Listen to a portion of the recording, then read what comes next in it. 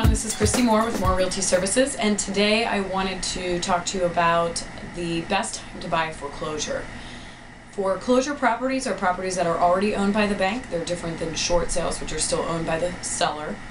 And the best time to buy a foreclosure is actually when the property has been on the market for more than 90 days, and if it's before the end of a month or end of a quarter.